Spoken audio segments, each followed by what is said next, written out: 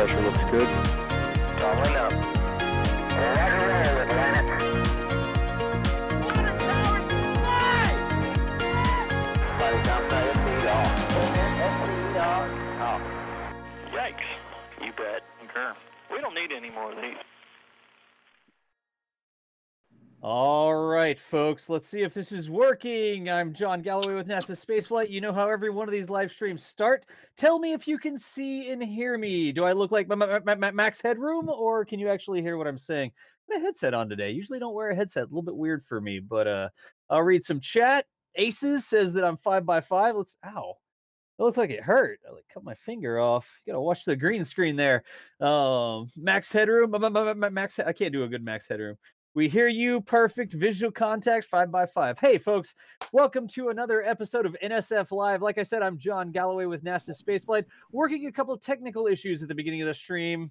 It's like a rocket launch. I mean, what would it be if we didn't have a technical issue? We use a service that actually acts as a relay, and that service was down. So I had to reconfigure a bunch of our stuff here so that we could pipe it straight to YouTube. Something we can always do. It just takes a little bit of extra time sometimes, as I was not very happy with the relay service. Let's put it that way.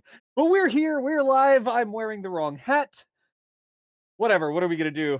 We have another episode of NSF Live today. If I sort of scoot out of the way, you can see that we're planning on doing one of those wacky NSF Lives today where it's full-on Q&A. You know, sometimes we have different topics, we talk about it, there's like a list of things, and we go through it, and it's like, no, this person's going to talk, and no, this person... Well, we're not doing that today. We're just going to make up some stuff, and we're going to do some Q&A for y'all. So get your questions ready. Since we are live, remember that you can tag us at NASA Spaceflight. That'll make it appear in... I mean, there's a lot of monitors around me, but that'll make it appear up on the screen. We'll answer as many of your questions as we can. We may not be able to get to everything, but let's hop over and introduce our other experts here today, our other hosts. I am not the expert. I'm just the guy who makes the little live stream lights blink in the proper order. But here we go right now. I've got an animated shot on this side. Thomas Burghardt, how are you doing, buddy? I'm good, Das. Recovering from last night's Delta 4 scrub still, but happy to hang out for some NSF Live today. All right, in chat, let us know y'all are getting Thomas's audio there, correct? You know Thomas 5x5, just say that in chat if you can hear Thomas correctly.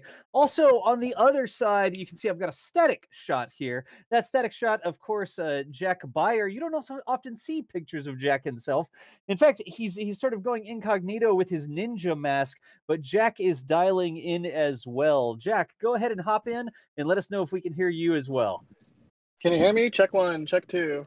All right, chat, y'all know the drill. Can you hear Jack okay? Jack is actually remote out on the side of the... How fresh is this selfie? Jack, how fresh is this picture you sent me? Like minutes old. I had to be cajoled into taking that too. I hate taking pictures of myself. You look good. You look like you're sort of concerned about taking this picture. You'd rather be using the real camera behind you, which happens to be pointed at... What is that pointed at? Grain silo. Grain silo. Grain silo. So you're somewhere in the Midwest. It's a heartland of America, corn country, and that is a big grain silo behind you. Thank you. Yeah, not doing anything interesting, not looking at anything interesting right now. Just hanging out, looking at a grain silo. Looking at a grain silo. So again, y'all, we're making this up as we go. Like I said, we are live. Jack and Thomas are going to be helping me out today, answering some questions and stuff like that. We do have a list of topics to talk about. Of course, you may have realized Jack is out at Boca Chica. He is out there preparing for that hop. He's going to be assisting Mary and hopefully getting some live stream views going. We don't know that we're going to get 2 different views going, but we are seeing what we can do with the gear that we have on hand. But he's out there to participate and partake in that, I guess we could say. But for today, we're going to be talking about all sorts of different things. And I think we should start off with the traffic jam of rockets at the Cape. What is going on at the Cape? Thomas, tell us about your experiences out there. Right, so if you were awake at the wee hours this morning, you know that we were live from Cape Canaveral Air Force Station down here in Florida. We were hoping that early this morning we would see a Delta Delta IV Heavy rocket launched the NROL-44 mission. Myself and Chris Gebhardt and Julia Bergeron were all out at the Cape to cover the launch. The window opened at 2:04 Eastern Time in the morning today. And that launch time never happened because of a couple different technical issues. I think the biggest one was like a ground support equipment issue or something. Again, admittedly, I'm operating on a little sleep, so forgive me if I forget the details. But yeah, the launch did not happen at the opening of the window. They pushed about an hour and 15 minutes into the window. Eventually, it was 3:28 Eastern they were trying to launch. And as you can see on your screen, they did light the engines. Engine ignition did occur. All three of the first stage cores on the Delta IV did ignite, but shortly after, they shut right back down and the rocket didn't move an inch. Turns out that the onboard computers on Delta saw something they did not like. I believe Tori Bruno tweeted afterwards it was a ground equipment trigger that caused the abort. So they're looking into that. Because of the fact that those engines did light, it's actually going to be at least 7 days before the recycle attempt. And before I forget, Das is pointing out the giant flare stack because Delta IV is a hydrogen-powered rocket. Excess fuel that needs to be vented does get its own flare stack. If you're familiar with Boca Chica when they were doing the methane flare stack, very similar concept. And as you can see, as soon as they abort that liftoff, the flare stack comes to life, and as the system responds to a sudden lack of missing rocket, and all that hydrogen has to be handled right away. So yeah, so they aborted right after ignition. They're going to be working for at least a week to get back to another launch attempt. Because of this, we initially believed that one of the two SpaceX Falcon 9 launches on Sunday was going to have to be postponed. There are two launches scheduled for Sunday. Sunday morning is a Starlink mission, the 12th Starlink mission, or the V1L11 mission, launching on a Falcon 9 from Launch Complex 39A at the Kennedy Space Center. That launch will travel northeast like all the other Starlink missions. The first stage will land on a drone ship, Of Course I Still Love You. And that launch is on track for Sunday morning at 10 a.m., 10:12 or something like that. Because sort of mid-morning on Sunday. We didn't have any reason to believe that this would affect that. Delta does have range priority because it's a national security mission, but because it's going to take at least a week to recycle again, it's not going to ask for the range on Sunday. The other launch on Sunday is the SAOCOM 1B mission, which has been delayed many a times. It was first delayed because of the COVID-19 pandemic, and finally they kind of came back, and there was some other delays involved. Basically, we have eventually came up to around this time of year, and they're finally ready to go. This mission is the first launch into a polar orbit from Cape Canaveral since 1969. You will actually fly south from Cape Canaveral rather than east, and perform a slight dogleg maneuver once it passes the bottom tip of Florida to reach its final orbital inclination, overfly Cuba at a very high altitude, and enter a polar orbit that way. And this is part of SpaceX's ongoing efforts to declutter the West Coast manifest and help them launch more polar missions by utilizing both Vandenberg and Cape Canaveral for those polar launches. So this is a very historic mission in that sense. It is also a return to launch site landing, which those of us who live here on the Space Coast are very excited about because we get to see a Falcon 9 landing. The first stage will return to land at LZ-1, not a drone ship, because it's a very nice light payload. Falcon 9 has extra performance to do that. So that's very exciting. The reason we thought that launch would probably get delayed is because of the southbound trajectory, it actually has to fly very close to the Delta IV launch pad. Which means that should something go wrong in the very early stages of flight, there was a risk that falling debris from a potential explosion could damage the range assets just to the south of the pad, which currently includes a Delta IV Heavy carrying a very expensive and very valuable national security satellite. It really isn't much to do with the Delta IV rocket itself. The same thing would happen if, let's say, an Atlas V was launching south over a Falcon 9 at pad 40. It's more about the payload. The NRO very specifically said, we do not want this launch to occur when our satellite is sitting right south of the pad. Did I get the That pad is what- right there, Thomas? Yes, I got 37. Yep, that is the Delta IV Heavy pad right there. That's pad 37, or Launch Gotcha. Complex 37. So- The pad that Delta on is 37B. So that's where the SpaceX rocket is launching from. Yep, and that is Launch because- Complex 40. Yeah, and because it's going to the south, you can actually see it almost overflies that pad. right Yes, and there, you can and see that's why they were delaying. the danger zones that are marked for airspace and waterway closures and things like that definitely encompass almost all of those launch pads.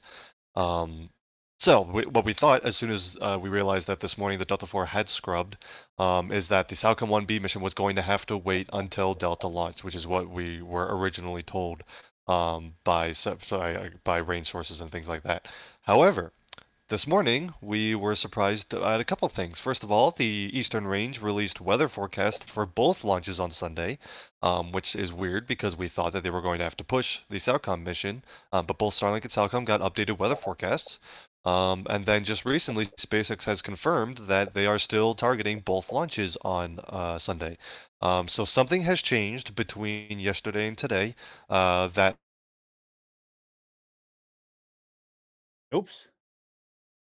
Did we just lose Thomas there, or did we lose somebody As else? they, Thomas, you still with go us? ahead. Yeah, I'm Okay, here. we just Uh-oh. got you. Go ahead. Yeah, go ahead. You're good. Okay. I don't know what that was, but so did I? Where did I stop talking? You were talking about multiple launches. Right. Okay. So basically, the Salcom 1B mission is now being allowed to continue. Something has changed since the Delta IV scrubbed, and the NRO has given SpaceX permission to launch their southbound mission near the Delta IV pad. So both of those launches are now on track for Sunday, and the Salcom 1B mission is just after 7 p.m. Sunday night local time. So two very exciting Falcon 9 missions on Sunday, and the Cape Canaveral is still going to be pretty busy despite the Delta IV scrub. Yeah, gotcha. All right, let me hop back over this way and see if this is working as well. A lot of people are asking, what is it that we have up on the screen right now? This is actually called Flight Club. So if you don't know what Flight Club is, you're missing out. I'm going to put a link to this in chat here. But a Flight Club is a website that our friend Declan makes that actually visualizes these trajectories. And I'll explain a little bit about it. Here is a link to it right there. And this was the Salcom 1B launch that we're looking at. That's what that link is going to take you to. But you can see this is just a 3D interface. You can sort of zoom in and out of it, and it takes what we know about the launch. It puts in hazard zones and stuff like that, and you can actually see where the launch is supposed to go. You can visualize the trajectory of the launch. And why is this cool? A lot of people were asking, what's a dog leg, right? So the dog leg is whenever you sort of go in one direction and then change course. Right? It's like running a football play, like go down 10 yards, dog leg, whatever, then throw the pass. Sorry, soccer, no, it's dog leg in American football. I'm gonna get fired and or slapped for that, but anyways, the dog leg is a maneuver that we can use whenever we need to miss some sort of target. If we don't want to go straight south because that would fly over, I don't know, Miami, inhabited areas, you can actually have the rocket start off by going out to sea a little bit and then start to turn in the trajectory that it wants to go to. And the dog leg is a little bit inefficient. It allows you, or it takes a little bit more delta V that you need to actually expend in this direction to get that trajectory to turn a little bit, but it allows you to stay safe without flying over land. Now, you may look at this and say, well, DOS, it still flies over land. Like, look right here, right? What's the deal? That's far enough downrange that they designate that it's okay to fly over land. You can see the two warning zones here, I guess, right? Both those warning zones are for this launch, right? Yeah, so the one that you're seeing just to the west of the Bahamas there, that your mouse was closer to, that is actually the drop zone for the first stage should the boost back burn fail. They actually keep that zone enclosed just in case the engines don't reignite for the boost back burn. So that's that one, and then the one slightly below that is where the fairings will drop, and where fairing recovery will actually be attempted by one of the SpaceX recovery vessels. That was an interesting thing we were tracking when these two launches were getting ready because SpaceX only has two fairing recovery vessels, Right. and you need one to catch each half of the fairing. The two halves fall fairly close to one another, but not close enough that one ship can catch both of them. So you need both. What SpaceX has chosen to do is send one ship to each zone because there's a fairing recovery zone for Salcom and another for Starlink, which is very much to the northeast, very far away from one another. So what we think they will do is they will try to catch one fairing half from each mission, and the ship will then go and pick up the other one which has splashed down in the water, because they can still usually use those to some degree. Gotcha. So that's what we think their plan is, because otherwise, if they sent both ships to one location, sure, they might be able to catch both of them, but they wouldn't be able to recover the halves from the other mission at all. So they'd rather have 2 catches and 2 fish out recoveries versus versus 2 catches and no fish out recoveries. So Gotcha. that was Yeah, interesting to see too. That's a normal thing they've done intentionally before, right? Where they've said, no, we are not going to try the catch. The ship is there, but it's not going to try to catch it. It'll just fish it out of the water. So that's an intentional thing they've done, right? Yes, absolutely. All right, good deal. So that's what's going on with SAOCOM. What else is all going on? We talked about the Delta IV. We know Delta IV with that NROL-44 satellite launch or whatever it is, cannot confirm or deny whatever the NROL launch is. It could be a basket of fruit for all we know. It's a true statement. I don't know why we would pay for that, but whatever.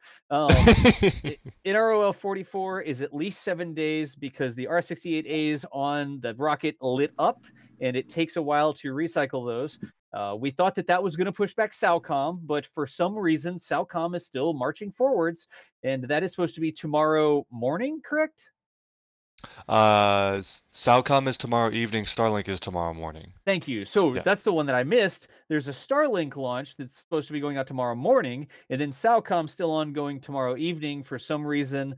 Somebody's made a decision that one, even though there's some sort of flyover here, they're still going to go ahead for that. Right now is our information, right?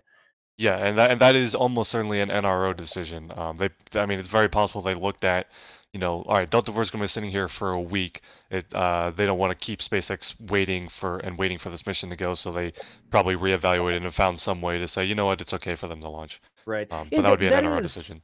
That really is one of the challenges of the multi-user spaceport. Like, look at Cape Yes. Canaveral here. When you look at Cape Canaveral, you've got 39A, which SpaceX launches out of. You've got 39B, which I'm not going to jinx it and say what may ever launch out of there.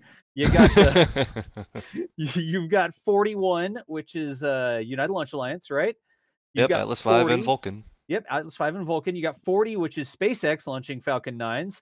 You've got 37, which is Delta IV Heavy. You've got Northrop. You've got Blue Origin that's working on a big facility. And I can't pull that one out on a map yet, but it's way south. Yeah, it's somewhere down here. I think it's it's like one. I think it's one of the last ones. I'll just draw a bigger circle and hope that I got it. Circle the whole screen. It's in there somewhere. You have Blue Origin somewhere in this area. I'm pretty sure it's in there somewhere. But you get to the point where these rockets are launching so frequently, you don't want the entire operation to shut down, all the users at the spaceport to stop because of one scrub. And so Absolutely. Definitely something I think we're going to see more and more as we really go into more and more of these rockets flying out of the Cape or out of other multi-user spaceports, right? And yeah, we did talk about a bit on the stream last night, but all of the launch providers, ULA and SpaceX, have all agreed that with the reintroduction of this polar launch corridor, they will not stop one another from launching polar missions just because they overfly another pad. So if there's a launch from 39A, which will now basically overfly all of the other active launch pads, ULA will never stop that on their own from SpaceX conducting a mission like that. Same thing goes for an Atlas V launch, which would overfly SpaceX's pad at 40. SpaceX is not allowed to stop a ULA launch because of that. So the reason it's applicable to SAOCOM, or at least was prior to whatever changed, is a payload customer thing, the NRO, and no one is about to tell the NRO what to do, so they get to do whatever they want. They're sort Yeah, of Thomas, you thank the NRO for your camera sensors, and you like it. Yeah. I'm going to point out one more time. And Jack, I know you're out there, like, hop in any time when you have comments and stuff. I'm going to point out something on the screen. A lot of people don't understand this, but again, 39B, 39A, 41, 40, 37, and then look at all these right here. There's sorry, the red pin is a little bit harder to see, but those are also all old launch pads. In fact, And you one can of see them, the landing complexes there too. Yep, that is LZ1 right now. You see the trajectory comes back down to there. And then Blue Origin's doing some stuff down here. So Cape Canaveral has a really long history, and there's a lot of infrastructure out there. It's not just 1 or 2 pads that's launching things.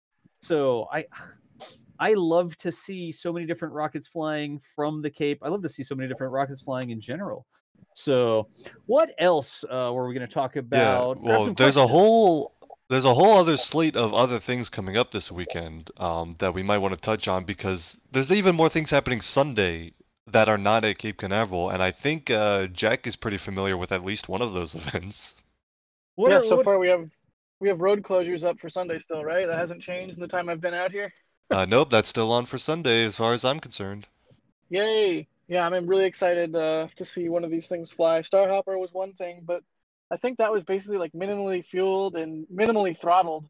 So I'm very excited to see a more full-size vehicle. I mean, just looking at it right now, someone standing next to it, it's so huge. Yeah. I can't believe it can fly. And then Wouldn't it? driving in past the build site, like I don't know, it's just surreal to see SN5 at the build site. And then at the same time, in your same field of vision, you can look down the road at the launch site and there's SN6. I mean, it's bonkers how fast they're going here. Let me do this really quickly before we switch over to the topics. I'm going to see if we can get a link because I know there was an anniversary coming up. But let me grab some super chats. Dan Vitale, thank you so much. Just wanted to donate to tomorrow's snack budget, to the snack budget. Nice. For the Launch Hop Fest Sunday. Future Martian also with another $20 there. Future Martian, thank you so much for the support too. We appreciate you. You're always showing up, tossing a little bit into the pot. And thank you so much. And we've also got Vince Quartararo. I don't know if I pronounced that correctly, but Vince, a new membership.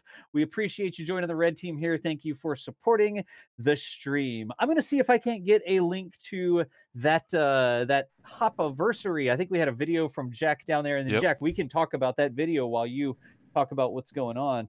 And somebody in the Oh yeah, that control was a center couple can grab days that. ago. Yeah, it was a couple days ago, wasn't it? 27th. That was Yeah. awesome, man. I mean, I'm glad I could be here for that, just because obviously nothing was happening, but it was just neat. It was neat to hang out with Hopper. And actually, while I was just sitting here on the side of the road shooting some time lapses that day, two water trucks came up and did a water delivery. I don't know if the water actually goes into Starhopper or not, but there's a bunch of black tanks next to it now that we do know are water tanks. So two water deliveries into Starhopper. So Starhopper's got to hang out with it on its anniversary while it had I don't know, and see its new life as a camera platform, tripod, radar / potential water tower. Who knows? It's crazy. It's nuts what's happened in just a year. If they really do turn Starhopper into a water tower, does that mean they're eventually going to turn the early starships to grain silos? Because I think that's the logical continuation of that. Yeah, I mean, why not? Just repurpose them. But you joke, but honestly, if they ended up using future, and I've said this before, if they end up using future starships or like SN5 and 6, if they don't perplode at some point, they end up using them for whatever purposes, whether it's, I mean, I don't know that they could use them for cryogenic fluid storage, like as part of the tank farm. I don't know. They're going to need a whole bunch more tank farm space, whether that's water, whether that's cryogenic fluids. And I mean, SN2, they've been modifying that over in the corner for however long. It wouldn't shock me completely if they ended up using some of this stuff over again, but it would be pretty hilarious. So Jack, I got your Remembering Starhopper video up on the screen right now. This is yours, right? Yeah, it's NASA Spaceflight. I think this is your video, isn't it? Yeah, I shot some of it, and Mary shot most of it. Gotcha. As you would expect, Mary shot most of it, and then some of those are my shots from when I was here for the static and the 20-meter hop and the 150-meter hop. So it's a mix of both of our footage. Gotcha. Yeah, pretty nifty. And there's some like RCS tests in there that I shot from the dunes. There was one RCS test in there, I think, from like the side of the road. Scared the heck out of me. I was literally standing next to it. So yeah, it's a really nice video, and also it's just like at this point, I mean, I'm getting stop me for when I get too nostalgic here, but No. sitting here looking at how much things have changed in the last year, and even since February when I was here last. I mean, it's rapid, and I know I always say, "Oh, they're going so fast," but no, it's crazy. And looking back at that video now, it's just like it's a completely different world. It's already changed 100%, or dramatically from that. So it's a nice little historical artifact, and that's the kind of thing that why we say thanks, Mary, and whatnot so much, and why it's important that so many photographers and whatnot out here, document what's going on because it's changing so fast. Yep, absolutely. I'm just gonna let this video keep rolling while we talk about it. It's speaking Go ahead. I can't see it just for the so I can't see what you're doing right now. I'm just Ah. voice only. Gotcha. But yeah, I mean, you can tell me what part of it you were at. I don't know. Yeah, no, Right now we're at RCS thrusters. We're at the RCS test, yeah. Yeah, like I said, those were insanely loud from the side. I mean, it's the kind of thing where you're like, oh, should I start getting away? No, everything's fine. I mean, that's just my panicky nature, but yeah. Yeah, we got a sort of a panning shot right now of the little alien guy painted on the side of it, like for scale. Oh, nice. That was like the kind of silly, you know. It's one of those things where they did it and you were like, really, guys? It kind of looks derpy, but it looks cool. I mean, it definitely gives you a sense of scale. They did have a mannequin of a cowboy on the early the Falcon 9 Grasshopper looking test vehicles. Oh, they had hilarious. like that cowboy like strapped to the side of it. So yeah, I guess it's a thing with SpaceX. We humans for scale on their hop test vehicles. I mean, it is really useful. Like even just sitting across the road from one of these vehicles and looking at it. I know I keep harping on that, but it's the reference point that I have right now. Even across the road, it's easy for scale to get distorted. And then you see a ultralift or a boom lift come up next to it, or you see somebody walking around on the launch mount or platform or whatever, and then you get a direct one-to-one comparison next to a human, and that really, really puts it into perspective because it's easy. It's easy to think, oh, that doesn't look that big. Humans are notoriously bad at judging things like scale and volume and whatnot. And no, it's a massive 60-foot tall cylinder of steel. It is not to be trifled with. Yeah, I'm going to circle really quickly here. This is Hopper. It's amazing how sort of empty the scene looks because I'm used to the Texas Tank Watcher sort of skyline, and there's almost nothing here in this shot. There's a couple tanks and Hopper itself, but you were just talking about the scale, Jack. Look at the truck there. So does everybody see the truck and the trailer that's in the middle? And then that gives you a sense of the scale. That's a full-size pickup truck right there. It's a crew cab. It's got 4 doors on it. It's got, that's probably a short bed, honestly, but like a 6.5-foot bed. It's got the big trailer behind it, but look at the scale of Starhopper compared to that truck. And this is Starhopper. The things that are flying now are even larger than this. Yeah, it's crazy. Starhopper alone is huge. I mean, huge and hilarious. Yeah. I think we can all agree. And as they start getting into more and more rocket-like rockets, rockets that look like rockets, it's going to be nuts. And I'm excited for when we get aero surfaces on one of these things. But Starhopper had a great career. I'm so happy that it's still on the site and active, and it didn't get scrapped. That makes me really, really happy. I like when flamethrower right now, Jack. Oh my gosh. So yeah, Starhopper's what, like 20 meters high, so Starhopper's 60 feet high, something like that. So it's a 60-foot flame, because it's about the size of Starhopper itself. It's a huge, huge flame. I would just like to underscore how huge that flame is. Oh, geez. So and you can hear it too. You can hear it from where we were. It was just like a big, exactly as you would expect, almost like a hot air balloon furnace kind of sound, just like a bah. So this was a year ago on the 27th. So 2 days ago, it's like a year and 2 days ago, right? 27th? Yeah. Yep. Gotcha. That was the 150-meter hop. What a day. Oh, this video is labeled the 6-month anniversary. It was the 6-month anniversary on February 27th, and now here on August 27th, it was 1 year. Gotcha. Yeah, I was impatient with the anniversary video. Sorry. That's okay. When my daughter was born, I got her a 6-month birthday cake, so I'll allow it. Nice. It's fine. Yeah, that's adorable. Very, very happy half birthday to you.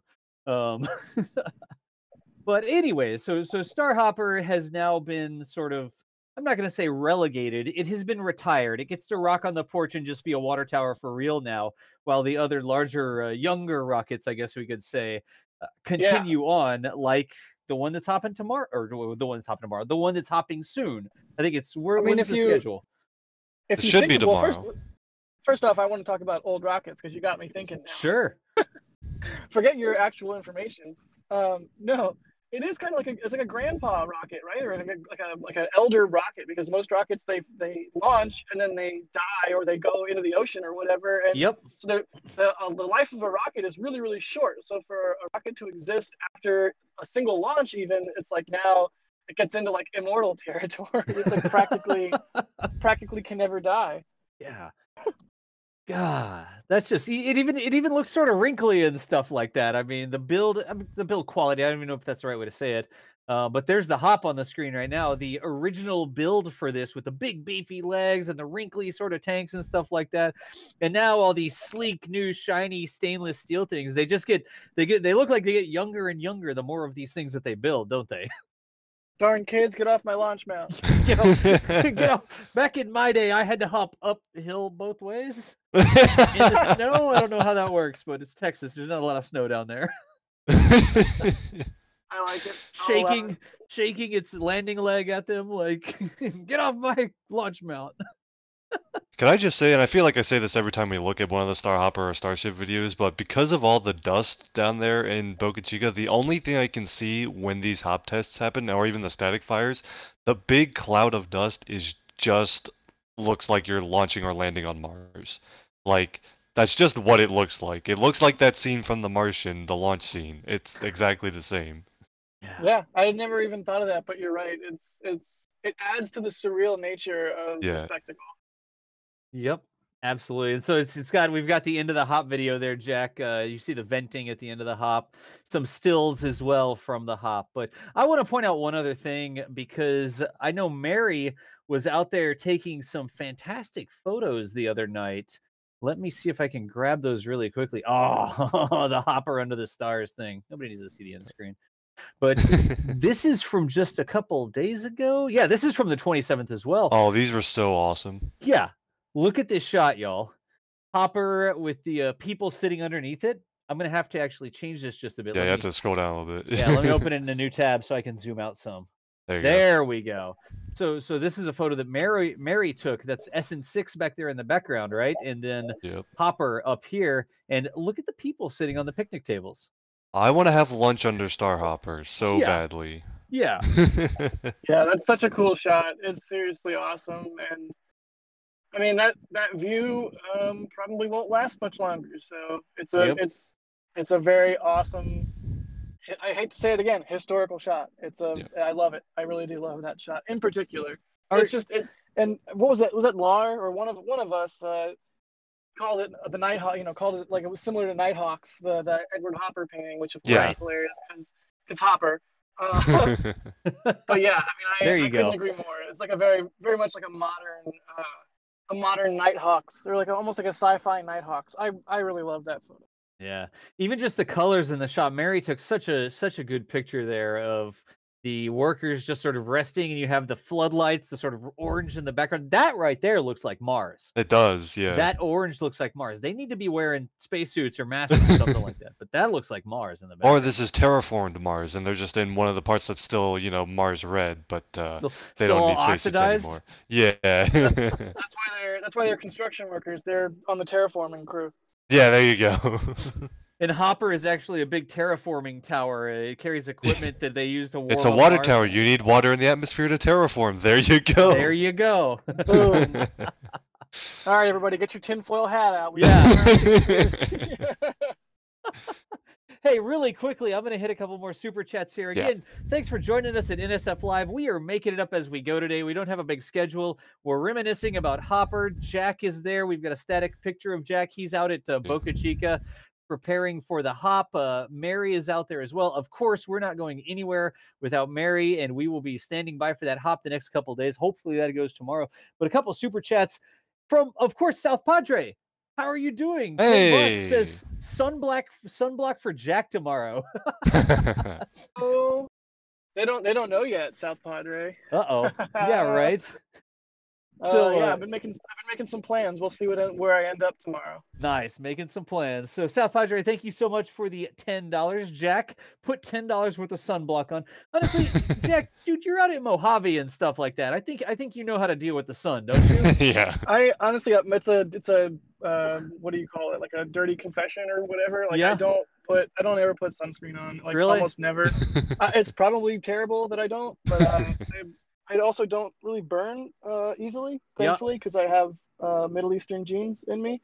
So I just get darker. It's amazing. I often don't burn, and I hopefully will never get skin cancer, but knock on wood, we'll see what happens. Well, I was going Live to point fast, out die young. in your selfie, you have like one of those hats with the back, Right, like the the yeah. shade on the back. Yep. So you've got a light colored shirt on. You've got that tan hat that sort of covers your neck, because your neck is one of the worst things out there. You don't think about Yeah, it, for but me, yep. for me, it's neck, nose, and ears because I have a big honking schnoz and I've got giant ears. So it's like whatever sticks out past the slipstream of your shadow or whatever. You know what I mean? Like it gets brutal real quick. So yeah, sometimes you gotta do some sunscreen. Thank you, South Padre, for the $10 super chat, and I gotta text you in a little bit here when I'm not live. Nice. Wahaha. Wahaha. A lot of times, like when I go out, I'll get the raccoon effect, right? So you're wearing sunglasses or something like that, Yeah. and you end up with a tan everywhere except for your sunglasses. Yep. And I think it Yep, may be yep. different this year because you're going to have the mask tan line, where you don't get a lot of Yeah. sun on a mask, and then the rest of your face is sunburned. I stupidly swap which wrist my watch is on so that I don't get the watch band like tan. Yeah. But even then, I don't swap it enough, and so one arm will be slightly like more pale in that area, and the other arm will be a little bit less pale, but still pale in that area. And it's like, okay, I'm just not winning. I should just give up. You look like you did some time. You got handcuffed tan lines where it's on both Yes. wrists. Like Something going on. Yeah. People giving me eyes at the grocery store or something when I go for my wallet. Let me keep on running some super chats here. Aces down for some more cold drinks for Jack and Mary tomorrow. Absolutely. Aces down. Thank you so much for some more cold drinks for Jack and Mary. We also got Jerwa. Here is one for Jack to pick up one of those water spritzing fans. It's going to be a hot one tomorrow. So Jerwa, thank you so much for that one. We've got a new member, Kat Turnus. Thank you so much for the new membership. We appreciate you there. Dougal as well. This is Canadian 699. Thanks for everything everyone at NSF does for the rocket community. The live streams are the highlights of my weeks. Much appreciated. Dougal, we appreciate you too. Thank you so much for the 699 Canadian and everything that you do, being a part of the community, showing up, watching, etc., etc. Ferenc Peshier, I'm going to go with. Ference. It's Ference. Come on, Ference. now we know Ference here. Ference Peshier, Peshier, I think. Peshier, there you go. Thank you so much as well for the Hopper Rocks there. That was 549 euros. We've also got Sam Halter. Thanks, Jack and Chris, for the loss of sleep and great commentary last night. Thomas and Chris, I think, right? Yeah, me and Chris. Jack was already gone his way down to Boca Chica yesterday, but yeah. All right. Well, we appreciate you there, Sam Halter, as well. And then last but not least, Jeff Wildermuth. Jeff, when SpaceX builds the wall, is Mary going to fly a drone for pictures? Jeff, I can answer that one, no. It is illegal to fly a drone there. It's actually illegal to photograph that facility using a drone based on Texas laws. Texas has some very strict drone flight and photography laws. So fence or no fence, there's not an option to photograph that from a drone. I can answer that one. Yeah, Jack, you looked into that, didn't you?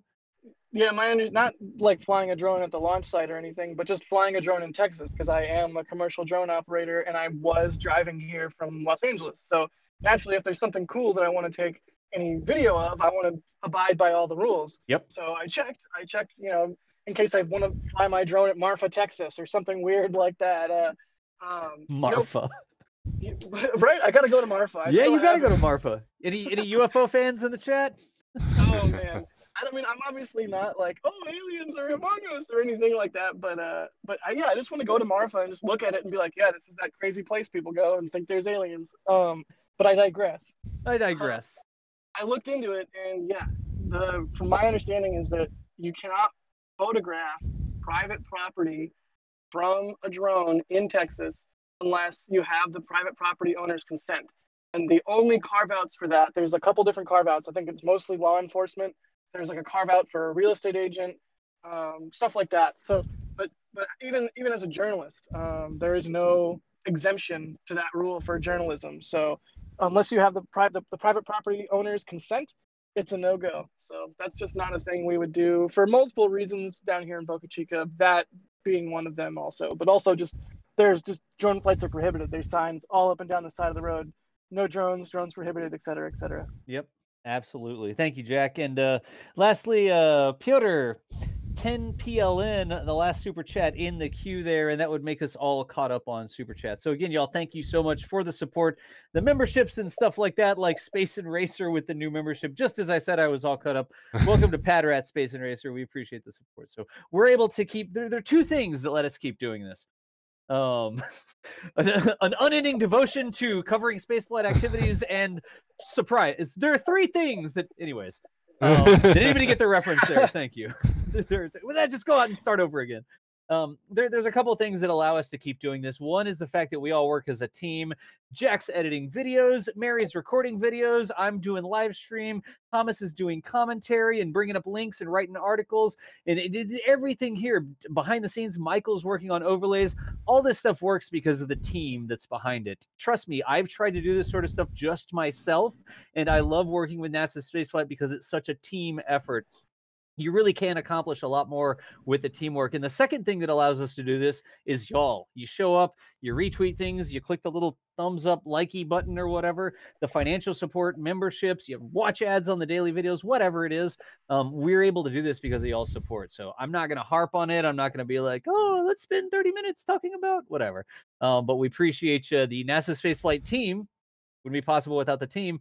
Appreciates y'all being part of the community and supporting us so we can keep on doing this. So from us to you, thank you so much for all those super chats. There was a launch director that just came through. Oh, wow. Thank you so Esselfar. much. Yeah. Welcome to launch director there, Esselfar. You're not playing around there. Thank you very much for supporting our endeavors to bring all this cool community spaceflight coverage to you. So we really do appreciate you. I'm just rolling. This is one of the latest daily videos. Again, Yeah. Who edited this one? This one is SN8 Probably Stack Nick. Orbital Pad Progress. Is this one of the other editors?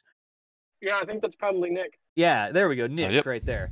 So Jack on the road. We did bring in some other editors to help out with this because there's no way that Jack can spend 10 hours a day editing videos and also make it down there and also do his other things and have any sort of life. So you may start to see some new names show up on these videos, Nick being one of them. Brady's out there as well. You know, you've seen videos edited by Brady, but it's one more thing. It's a team that does it. We can't have one person who just drop everything you're doing and edit the video every single day. We work as a team for this stuff. So I'm going to roll the video in the background here. And you know what we haven't done? We need to get through some questions, I Yeah, think. exactly. So y'all want me to just speed run some questions? Let's do it. All right. So we'll start with this one. Elsfar just joined as launch director, and it's also the first question in the queue. Do we know roughly what time the SN Hop 6 is planned tomorrow? So what's our window looking like for SN6 Hop if that occurs? I'm going to check right now because I don't want to like mess it up. The road closure time. Oh, and you brought it up anyway. Thank you, Das. I did. I brought it up on screen, but you were muted, but now you're not. So. Oh, yes, 8 a.m. to 8 p.m. local time, so 9 a.m. to 9 p.m. Eastern time, 1200 to 24 or 0000, I guess, UTC. Is the window for testing in Boca Chica tomorrow, and they also have backup dates on Monday and Tuesday. So it could happen anytime in that window. UTC conversion in your head? Yeah, for me, UTC is Eastern +4. It's I've got that ingrained in my brain now. So. Yeah, I'm still not there. Apparently, you just out rocket nerded me. Well, listen, if you no. write enough launch articles, you just have to know it at some point. So yeah.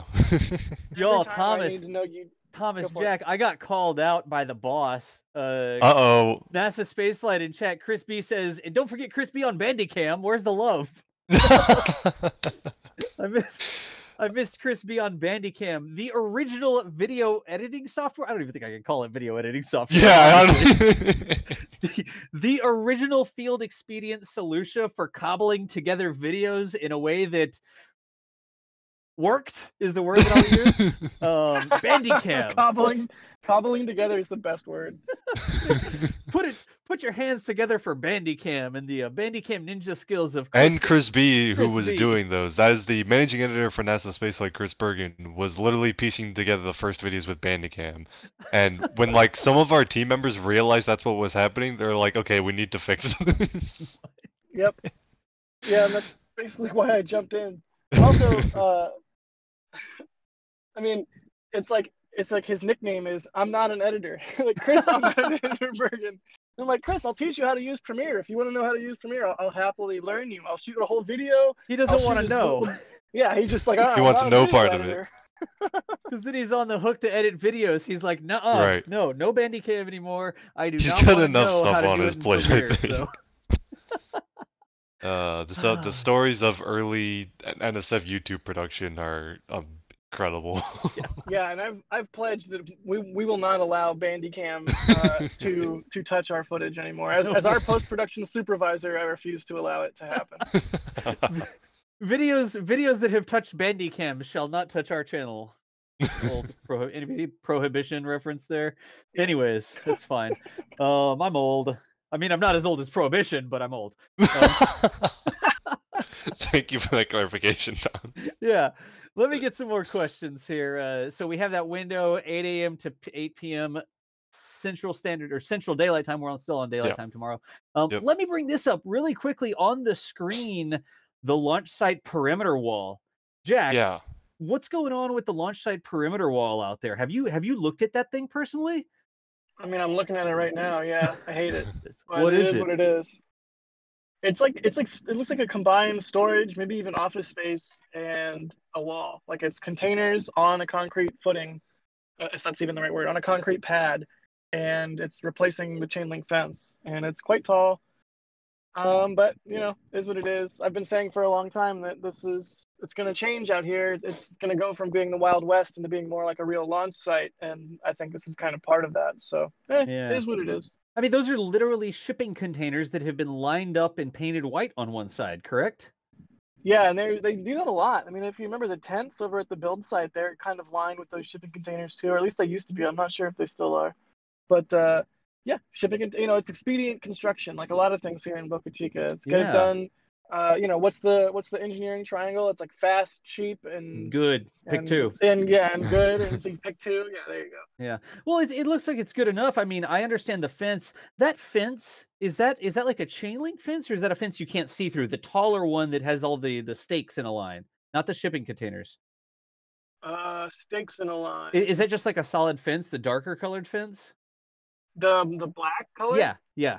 Yeah, it's like a wooden wall or a metal wall, or I'm not sure what it is, if it's even fabric or something, but it's, yeah, you can't see through it. You can't see through it. And then you have the shipping containers that are lined up behind it. If I had to guess, those shipping containers almost look like some sort of physical wall to stop FOD from hitting the road or something like that. If I had to guess, you think that's a good guess? Yeah, and honestly, it could be a FOD wall more than a perimeter or a privacy wall. You know, who knows why they're doing it? I don't think their operations being seen are too much of a concern, given that they do everything out in the open out here, next to a public road, next to a public beach. But yeah, so it could totally be a FOD thing. I would like to pick the brain of whoever's putting it up and ask what the deal is. But one way or another, there's still a bunch of awesome views of this launch site. We don't necessarily need to have unobstructed views from all angles all the time to get cool photos still. And one thing, just optimistically, at least for the near term, having driven around here and shot some photos since the last time I was here and since the wall's been up, the angles that I liked are not covered by the wall. Really? The angles that I liked and shot from are not, the wall does not affect. The wall affects an area that I would normally probably not be shooting in that way or in that direction anyways. So for now, it's not really a factor, thank goodness. But you know, it certainly will grow to be over time. Jack, I've paused the video where there's sort of a shot. The shipping containers are on one side, the leg of Hopper is on the other side, and then you can see SN6 between them. Does it look like there is room between Hopper and the road to fit these shipping containers, or do they look like they're going to stop once they get to Hopper? Well, I think that's what Mary was saying to me the other day, is that there isn't a concrete pad right there for the next shipping container to go down. So I don't know if they just haven't poured one there yet, and there will be a shipping container there eventually or not. But yeah, it's right now it's like the last fleeting moments of that angle being open probably. But you know, who knows? Maybe that would stay open right there, and they leave hopper kind of exposed to the road a little bit more, like a monument than a walled off thing. Yeah, It's yeah. so cool to be able to see under hopper and see the eating area. Picnic tables. Yeah, it's so cool. Yeah. So hopefully that view doesn't go away, but if it does, so be it. Yeah, it is what it is. I got the number for United Rentals, and we'll just rent one of those man lifts that we see. Yeah, there you go. Mary can just get on top and drive down the road above the fence. Like, maybe we could get one of those. We know a guy in the UK. We could get one of those double-decker buses, those red British There buses. you go. And then Jack, you could be down there driving it, and Mary could be on the upper deck filming stuff. Does that sound like a good plan? Yeah, deal. Yeah, The sounds like it. NSF Let's do it. double-decker bus. It was only a matter of time. Yeah, gotcha. I'm gonna get some more questions here, and Yeah. here is a big topic of conversation.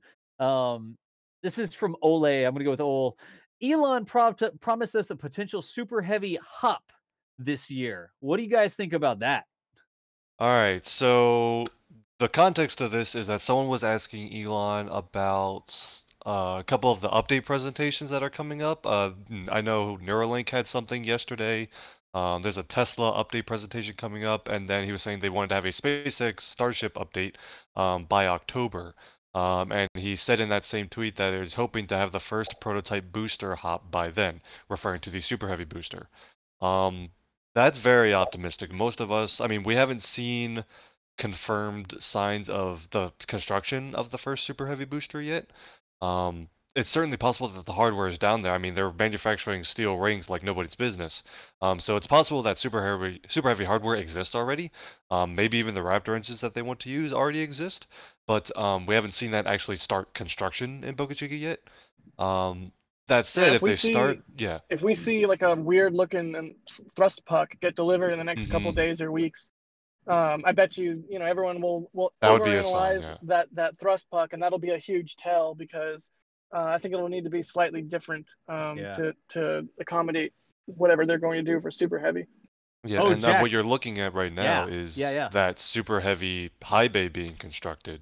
And the abort. This is the abort, Thomas. Yeah, I believe so. They were trying to bring up that one piece, then it got spinning. I don't know exactly what happened, but I do know that they were trying to. They're working on basically constructing that giant high bay where the blue crane is in front of, which is where they will construct the super heavy boosters. They need a nice tall structure to do that. And yeah, they were having some issues with this one part the other day.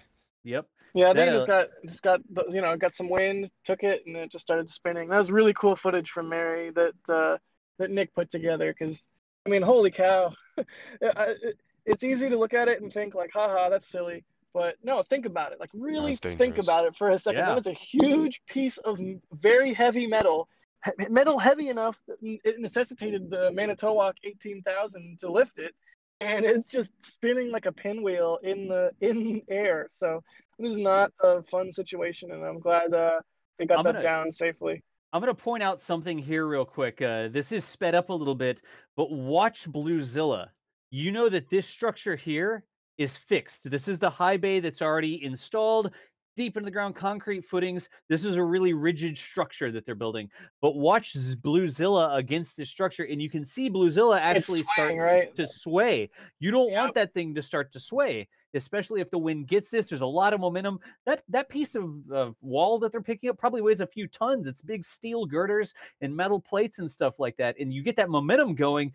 You don't want that to get out of control. You get sort of a resonant problem. So exactly what I was going to say is I wondered to what extent they could set up a resonance, with the spinning and everything, and just get that thing starting to shake itself apart. So that is why it looks all like fun and games, like haha, it's spinning around, but no, that's a serious situation, and that's when you abort, put it back on the ground, and start from scratch. Yeah, right. And they did, nothing came from it. They did the right thing and kept everyone safe. But yeah, exactly. Mm-hmm.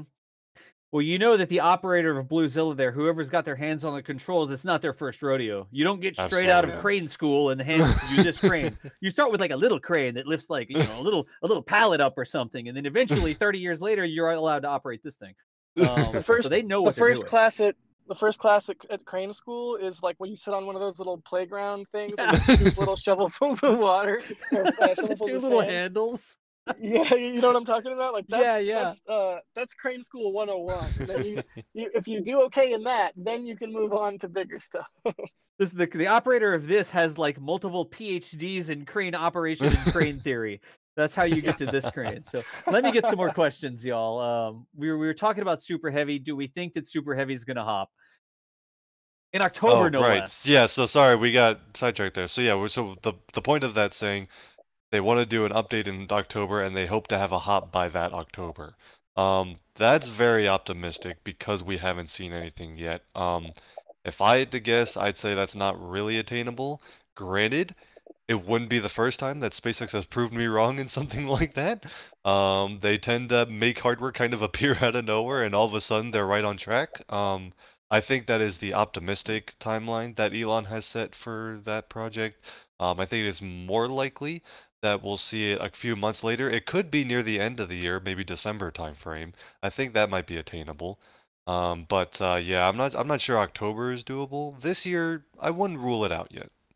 What do you think would like in the manufacturing flow? Yeah. Also to actually answer the question, I wouldn't rule it out also, but also like you said, it'd be really hard to attain it, especially in the time frame that was given. In the manufacturing flow, where do you reckon uh, um, the first super heavy prototype booster will fall? Because it does seem almost like it's lining up perfectly to end up being serial number 10. I don't know, obviously they might even call it serial number 1 super Yeah, I heavy was or gonna say something I like don't that, know but if Super Heavy and Starship will fall under the same lineage of serial numbers or if there will be Super Heavy SN1 or something like yeah, that. but strictly just like in the manufacturing flow, it really seems to me like if they're trying to hit that date, 8 is basically done and stacked in the mid bay. I bet you 9 is pretty much already fully manufactured and just needs to be put together piece by piece. So then, the next thing up would be either what would be Starship 10 or Super Heavy 1. Whatever it ends up being, the thing in the 10th slot, I'm predicting would to meet their time frames and whatnot would have to be the first Super Heavy prototype booster. So Yeah. hopefully And we I'm start gonna seeing parts of that soon. And I finally yeah, found the tweet here yeah, I where was gonna Elon say said, "Yeah, go ahead, Thomas." I want to talk about this because he says right underneath it that the first Super Heavy hop will only need 2 engines. So that removes a big schedule risk for like, oh, what if they need to have a whole set of Raptor engines for the initial hop test, which I think is safe to say, especially because you're only hopping the booster, um, something like a 150-meter hop like they've been doing with the early Starship prototypes, something like that. Perfectly reasonable. You only need 2 Raptor engines to do that. Because of the current Super Heavy engine configuration, you can use 2 engines. They will be symmetrical around the center of mass. You don't need to have a weird offset thrust problem or anything like that. So It's yeah, like it's that's easier almost certainly they than certainly what they've have. already been doing. Yep. Yeah, they certainly have the capability to have 2 Raptors ready to go. They could have 2 Raptors ready to go right now, honestly.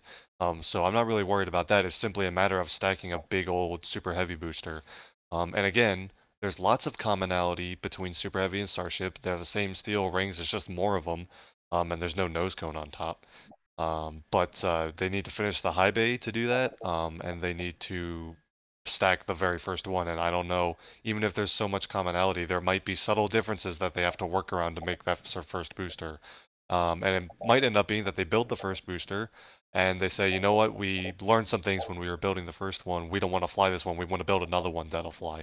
Yep. So all of that is kind of in the cards. I do I am, wonder. yeah. Go for it. I was just saying, I'm very skeptical about October, which is what Elon says in the tweet. This year, I would not rule out. Certainly by next year, I think we'll see the first booster testing. Yeah. I see a bunch of people in chat talking about, oh, how can it fly with only 2? Well, you got to remember, a super heavy booster hop versus a super heavy booster launch are 2 totally different things. Yeah. For the hop, you don't have a Starship on top. You don't have to have a full load of fuel. And remember, any rocket, the majority of mass on any rocket is its fuel. So if you're allowed to just put like 10% of the fuel in, 5% of the fuel, and you just need to do a little hop, the mass of the rocket is way less. You don't need 31 Raptor engines. You can get it done with 2. So that's why they don't need all the engine complement. They can do a hop for a super heavy booster with a lot less. No Starship and not very much fuel in it at all. So I wouldn't be surprised if he tries to spool something up and gets it hopping, gets a hop on the super heavy booster this year. We'll see. It really wouldn't shock me. And Yeah. honestly, if you think about it too, as a lot of these, I mean, all the serial numbers so far of Starship are not full Starship prototypes. They're just sort of the tank section, right? Mhm. So the Super Heavy booster is almost, I mean, I'm thinking in my head anyways, would almost be in a lot of ways like not a full Super Heavy booster prototype in the same way and just be a tank section. And if it is just a Super Heavy booster tank section and not say like super structurally reinforced in areas that it would need to be to carry a Starship on top of it, if it's just a tank section and a thrust puck, then it really is not a lot different than a Starship prototype. It's just bigger. Yep. So if that ends up being the case, then yeah, they could totally, seemingly anyways, put that together by the end of the year and get a hop under their belts. I mean, do not underestimate the steamroller, because they are just being here is I'm in the reality distortion field right now. It's like, oh, they're going so fast. Jack, look, you've edited hundreds of hours of this Boca Chica video, and you've seen, I don't know how many hours of them building the high bay. I have to ask, we're looking at the video right now, and I've got it paused, where the workers are guiding that section into the top of the high bay. How do they get up there? Do they ride a crane? Do they climb a ladder? Do you know? Yeah, I think so. There might even be footage of it in one of the recent daily videos. I haven't been able to watch them because my signal has been my bandwidth is just so low. But Yeah. I think I was scrubbing through one and I saw Nick had put in the shots that Mary got of it's like a little yellow, almost like a gondola. Like, yeah, it's like a bucket. And then I don't know if that's what they use to get up there or not, but it's either that or one of those boom lifts, or there's also scaffolding on the Stargate side of the structure. There's scaffolding up, at least partially up the structure. So there's multiple ways for them to get up there. I don't know. All I know is I wouldn't want to be the one doing that. I mean, I'm not really too afraid of heights or anything, but just like, I imagine with the wind and the structure not being fully complete yet, like you get up there, you're gonna feel that thing moving around. Oh boy. Yeah.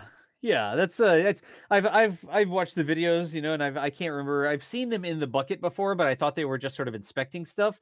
But so a lot of people in chat who watch the videos, they're either saying parachute in, anti-gravity belts, jetpacks. I'm not sure any of those are accurate, but bucket on Bluezilla, I think that one might be an accurate assessment. There's the scaffolding with the ladder.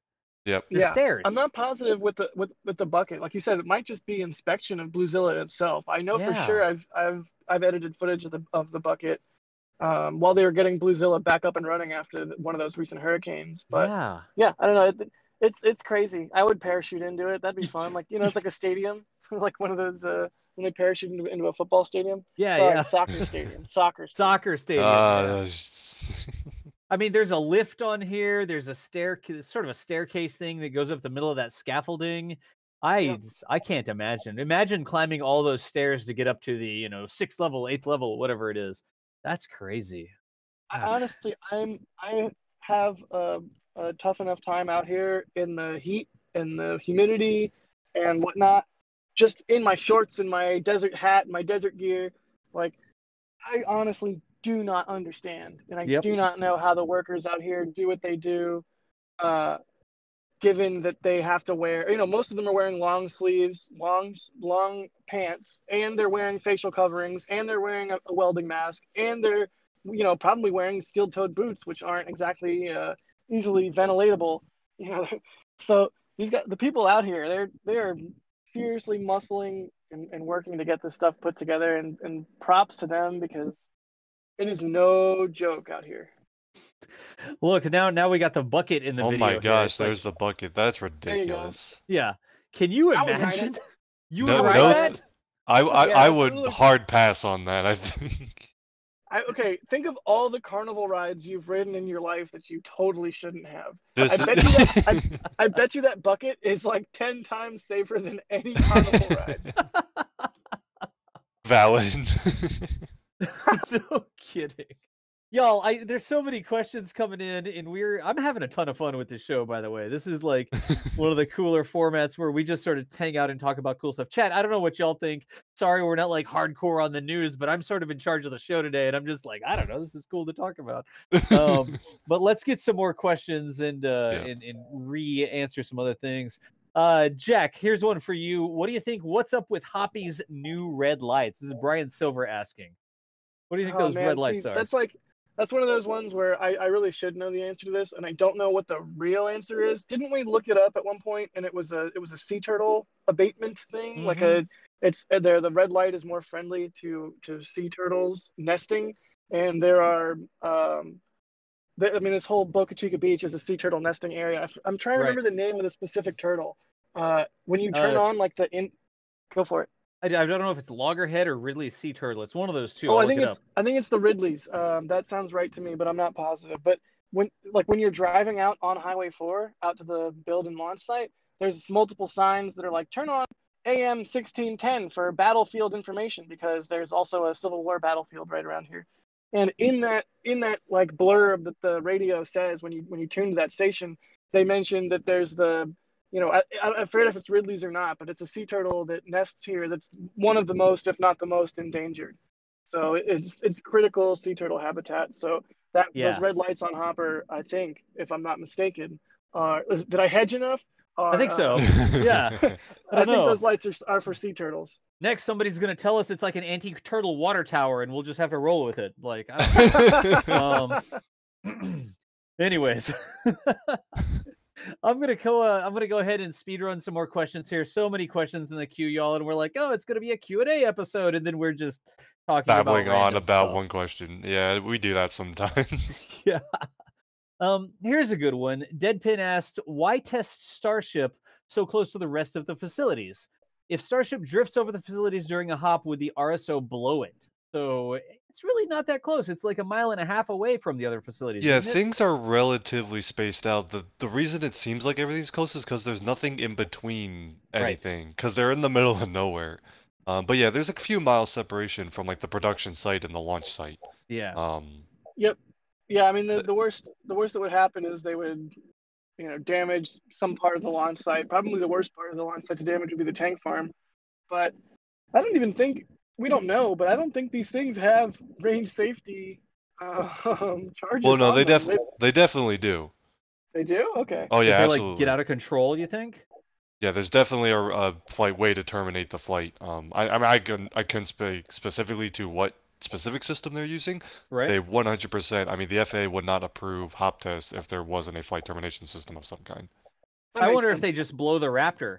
Like it could literally be something like that. I mean, all you have to do is spark the fuel and it will terminate itself. It's not a super complicated process. Yeah. But, all I mean is I don't think there's like a shape charge going up and down this thing, but I don't know that. I don't think it would unzip it. If it was me, and I don't know what the FAA approves or not, but I would probably just, this thing is up and it starts to get out of control. If you blow that Raptor, it's just coming straight down. You're not letting it get a lot of horizontal velocity, so you don't have to worry about it sort of ballistically falling towards Boca Chica Village or anything like that. As soon as that thing started to go sideways, if you just cut the Raptor, or if you don't have the ability to turn off the Raptor and you just literally blow the Raptor, that thing's going to fall straight out of the sky, straight down. So it could be as simple as that. Again, we don't know that for sure. I'd be super curious to see if Elon would answer that, because y'all know he answers tweets sometimes, but I imagine. The other thing I was going to point out, when it does the hop, the landing pad is away from the launch pad. And what I mean by that is, I'll see if I can bring it up really quickly. Let me just bring up a map of Boca Chica, maps.google.com. The first thing Starship does when it launches is move away from the stuff you wouldn't want it to hurt. Right. Yep, that is exactly right. I'll grab a map real quick. And here's Boca Chica. Here's the launch pad. Give me satellite. All right. So right here, this is. Do we have it all the way? They need to update these satellite images so really badly. do. But anyway. Yeah, there we go. So this is Boca Chica Village. Whoa. Okay. Too small. Here, let's Goldilocks this. That one's just right. All right. So this is Boca Chica Village. This is the production site over at the edge. This is the test site here, right? And when they launch, the launch mount is over here, and when it hops, it starts to go this way. it starts off its motion going away from everything. It starts off its motion going out to sea, basically. And when it hops, it sort of goes like this, and it lands over in this area. So it's not like it's ever moving towards civilization. It's never really moving towards the production site, moving towards Boca Chica village. Its entire motion is it goes up and it starts to go away. And if they needed to and they just cut that Raptor, it would fall straight down out of the sky on the ground there. Can you point out on this map where the roadblocks and where Mary like films the test from? Because I don't think I actually know. Yeah, absolutely. So the hard roadblock is usually right here. It's the Y at the end of the street, and the test facility is over here. Remember, that's where when we're looking at it. This is about 1.5 miles right here, 1.4, 1.5. Sometimes when it's not a hop, if it's a filling test or something like that, Mary will be somewhere along this road. And when it's a hop and people aren't allowed to be on the side of the road, she'll be back in the village a little bit on a roof, basically. So. Oh yeah, gotcha. And that's why I know if you've seen the hop videos, it does go mostly away from us, but from the camera view, it also tends to go slightly to the right. Yep. And you can see from the angle there why the landing pad is slightly to the right from the camera view. I gotcha. You'd have the tower, you'd have like SN6 right there, and then the landing pad is a little bit to the right of it. It sort of moves up and away and to the right just a hair, and the landing pad's over like this. So that's exactly right. The hop literally looks like that right there. Yep. So, yeah. I like drawing on the screen. What can I say? Let's grab another question, shall we? I don't even know how we're doing on time. Oh, look, it's the end of the video.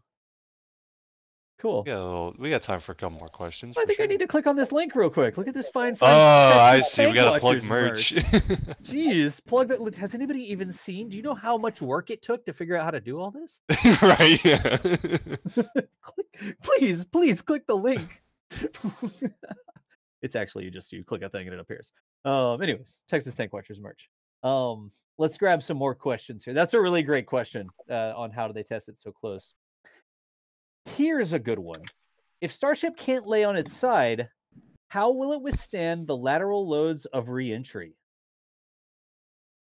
That's a really good question. Great question. Let's read it again. If Starship can't lay on its side, how will... Oh, I see what it's saying. Okay. If it's moving through the air sidewards and it's doing a belly flop, why won't it just fold in half if it's doing the belly flop? I'm not sure what they're referencing when they say the Starship can't lay on its side. There was an Elon tweet. Somebody asked him if it could be laid on its side. I forget if it was for colonization purposes. That's what okay. All right, I think I get it. So yeah, or maybe it might have even been transport. But I forget what the context of why the person asking the question wanted it to be laid on its side. But Elon, I think, was just like, no.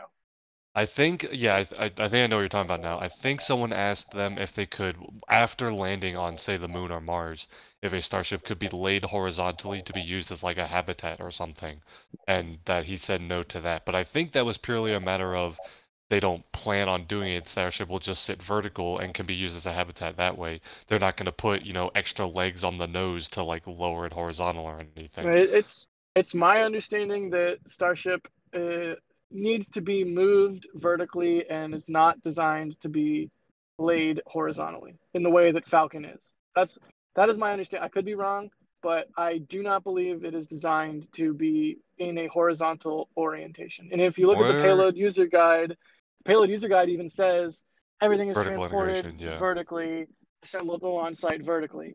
And we've never seen stainless steel rings on their side, have we? No, so again, that's my understanding, is that Starship is not built for that. So I don't know what the difference between falling through the atmosphere. Maybe it's just strictly gravity. Like when you're falling through the atmosphere and you have aero forces on the vehicle versus when you are resting on the surface under gravity. Maybe there's something different. Maybe it has to do with the vehicle being pressurized, or maybe it's like Thomas said, they just don't have planes to do it. But yeah, that's a very, very good question. I bet you I don't want to get into like the in-depth engineering of it, but the loads that the vehicle would face while just sitting horizontally on the ground versus in an airflow where the load is distributed along the entire vehicle, those are two very different things. So cool. I wouldn't well, I wouldn't say that because they don't want to put it horizontal here on Earth and on the ground. I wouldn't say that precludes it will have some sort of issue dealing with reentry forces. Yeah. Yeah, I that's will a say, great answer. I bet you somebody's done the math on it. I don't think they would be Yeah, building all this yeah. stuff if somebody didn't run the math, right? Yeah, I think they have confirmed that the Starship they're building can withstand re-entry. That's a pretty important part of the design. Sort of So an important thing. And one of the things that they'll be testing when they get into the higher hops, when they get into the belly flops and stuff like that, I'm not going to tell you that we won't see a Starship fall out of the sky or fold in half. I oh mean, sure. it's a test campaign. That's what they're Yep. doing to test these things. Yep. So Yeah, and the lesson from that would be put more struts there. Or something. add more struts. Add more struts. Let's grab some more questions here. Hey, Ferenc, thank you so much. Ferenc, you already taught me that one, Jack. It says go store. Thank you for the super chat saying go store. And then Jordan J.K. Coman says pressurized 304L stainless steel tanks are strong. I certainly am sure they're strong, and I'm certainly sure somebody's run the numbers on it there, Jordan. So thank you so much for the super chat as well. Let's grab some more questions here. Let me see. What about? Gosh, I'm jumping all over the place. There are other things involved. Let's hop back to the other thing. We'll keep the Starship videos rolling, but let's answer some questions about the Cape. And Yeah, sure. Thomas, you may be able to get this one for us. Quartzy asked, how does it come that the range can handle 2 launches the same day? I thought there was talking that the range can't do that. Is that, let's see here, is that these are in different directions or both by SpaceX? Like, why do we think the range can handle 2 launches in one day? Absolutely, that's a great question. So there's a couple different theories. We don't have an official answer, and we're definitely going to work on that and try and get, as much information as we can, because this is a super unprecedented thing, at least recently, as far as 2 launches that are within about 9 hours of one another.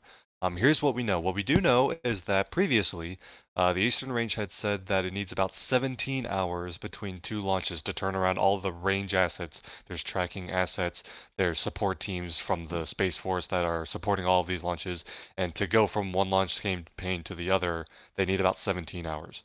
But that has evidently changed because these 2 launches are about 9 hours. And what we think the biggest difference is their flight termination systems, which is a range safety asset that is provided by the Space Force. Or at least the telemetry link that those systems use is a Space Force asset. What we believe is the difference here, and we were looking at the difference between launching a Delta IV Heavy and a Falcon 9 within close proximity to one another, and 2 Falcon 9s. The Falcon 9 rockets, and in fact all Falcon family rockets, the Heavies as well, use a system called the Automated Flight Termination System, AFTS. It is completely autonomous. It will detect if the launch is going off course or off nominal for any reason that requires a termination of the flight. The Delta IV Heavy, an older rocket that is nearing its retirement, does not have an automated flight termination system. It relies on ground controllers manually triggering the flight termination should that ever be necessary. And that, I think, is the biggest difference. The AFTS system that Falcons use allow them to turn around the range much faster than turning around between a manual flight termination and an automated one. So we believe, and that's not confirmed, but that is our working theory on how the range can support 2 Falcon 9s within 9 hours of one another. Gotcha. So it comes down to SpaceX is the only provider that has that automated flight terminal or something like that. Is that true? They are the only one at the Cape that has the automated flight termination system. Atlas Gotcha. V, Delta, and even Vulcan, none of those will have automated termination systems. The SLS will not have an automated flight termination system. We have not heard from Blue Origin about what their termination system for New Glenn will be yet. I think it is. Most systems are trying to move that way.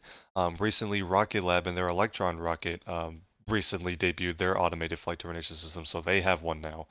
I believe Antares, Northrop Grumman's Cygnus launch vehicle, that Antares does not have an automated flight termination system either. So right now, the SpaceX Falcons and the Rocket Lab Electron are actually the only ones I can think of that definitely do have it.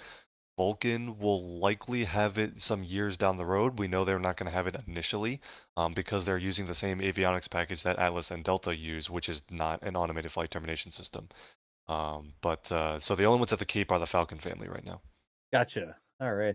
And I was just Thomas, I don't know if you saw me, but I was sitting there shaking my head at those guys that were up on the top you of the know, I ladder. was watching and I was like nervously asking, "What the heck am I looking at?" Yeah, I was Jeez. trying not to like lose my train of thought with that video clip. Sorry, I wasn't trying to distract you, but I saw those folks, and I'm like, you've got to be kidding me. Let's grab some more questions here as well. Sure. Curiosity Show, thank you for the super chat here, real quick. Change your name to this. You're the Random Tube. Oh, you started your own channel. Okay, cool. Thanks. Say thanks to Mary for making your morning tea great. Good deal. Thank you so much for the support there. And then Moldy Space Industry is hopping in as well with the $5. Moldy, you are no stranger to this. We appreciate you. You said, "Whoops, I'm late. Here's to keeping Thomas and the gang alive tomorrow." We greatly appreciate that. Tomorrow's going to be a busy day at Cape Canaveral. I'm pretty much planning to spend the entire day down there tomorrow, so stay tuned for lots of live coverage of all the different events going on. Yeah, no kidding. And we should mention, because I don't think we've touched on it, so we mentioned the 2 Falcon 9 launches and the Starship hop, all of which are scheduled no earlier than tomorrow. There is also Rocket Lab Electron's return to flight mission just after the SAOCOM 1B mission. Obviously, that's from New Zealand, not a Cape Canaveral thing. But there's actually like 4 launches, 3 of which are orbital tomorrow, at least tomorrow Eastern time. Different time zones. It's not quite Sunday. We're gonna plug Michael's website here. Next Space Flight. I just searched for best rocket launch schedule website. Yes. This is what came up. What am I supposed to do? Yeah, so you'll see several things coming up here. There you go. The 2 Falcon 9 launches, the Starship 150-meter hop test, and Rocket Lab's return to flight mission, all happening tomorrow Eastern time. Rocket Lab goes into the 31st UTC time. And then that other one that we mentioned, the Arianespace Vega return to flight mission the day after that. Delta IV Heavy, hopefully ready to launch soon. I mean, gosh, it's been busy. And I keep seeing, if you follow us on Twitter, I've been tweeting, because when it first came out, there were like 5 or 6 launches all happening in quick succession. So I made a tweet with the entire launch schedule to like keep myself straight more than anything else. None of those have launched yet. This was supposed to happen a couple days ago. It's still supposed to start, and it still hasn't happened yet. But they still got this huge chunk of missions ready to go, so it's exciting. Gotcha. Hey, why don't we just start using this as our launch schedule graphic? Like, honestly, we should. Yeah, y'all. I'm Here's the page that I'm going to. I'll put it into chat real quick. Michael, I don't mean to crash your web server or anything like that, but there you go. nextspaceflight.com/launches is what I was displaying on the screen there. So anyways, it is 4:29. We started the show at 3 o'clock, so that's an hour and a half. I don't know what our plan is, but I know we never get through all of the different super chats, or we don't always get through all the questions. Brendan Gleason, big day tomorrow. Great show as always. Brendan, thank you so much for the €5. We appreciate you there. I don't know. Do we want to try and speed run a couple questions? How y'all doing on time? Jack, I know you're out and about. I know you probably have to go. What's our status here? I'm hanging out. I'm just keeping myself muted because I stepped outside and there's a bunch of heavy machinery going on because, they're building starships. Because they're building starships. No big deal. I'm down. I'm hanging out. If you want to ask me some more questions, I'll just mute and unmute myself periodically here. Yeah. Thomas, how are you doing, dude? I know you've been out at the Cape a lot. Yeah, I know, and I do have to now finish that SAOCOM 1B launch article at some point, but right? I've got a little bit. I know we started about 5 minutes late, and to be fair though, if Delta can hold for an hour this morning, we can hold for 5 minutes, okay? But yeah, we can speed run a couple things, but to wrap things up, sure. All right, let's keep getting some more questions here. Twisted Citrus, thank you so much for the membership there. We appreciate you. Let's grab some good ones here. Here's one. This is over to the Cape as well. What about the landing? So does this go straight or dogleg as well? Referring back to SAOCOM. Oh yeah, sure. Yeah, Thomas, take that one there. Yeah, sure. So if you want to bring up the trajectory again, perfect. Got it. You're already on it. So like a rat on a Cheeto. Dogleg maneuver is performed by the second stage of Falcon 9, not the first stage. So the first stage flies in a pretty straight path on its initial azimuth. And after stage separation, the second stage will a little bit later on perform that dogleg maneuver to prevent overflying Florida. Yeah. So the first stage doesn't have to do any weird dogleg maneuvers or anything for its boost back burn or anything. It's a pretty normal flight profile. As far as the first stage is concerned, it's just flying south and back versus east and back. And the landing will be pretty straightforward. It's the second stage that does the weird dogleg thing. Yeah, I'll bring this up just really quickly here. So you see this little gap. This is actually where they do the stage step. Then second stage cuts back in. First stage does the boost back burn. That's the stage step right there between booster and second stage. And if you look at it in 3 dimensions, this is such a cool sight. Declan's sight is so cool. If you look at it like this, you can see that booster is mostly just going straight, and then it's turning back around. It's not doing the dogleg. The dogleg doesn't happen until down here. As I zoom out a little bit, you can see it's the second stage that really starts to bend that trajectory there. So great answer. Let's move on to the next question, see if we can get a couple of these in.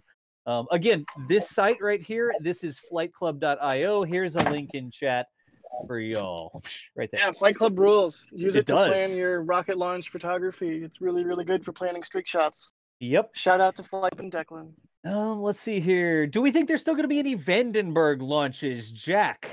Jack hopes there's going to be Vandenberg launches. Yeah, is someone specifically trolling me? Who asked that?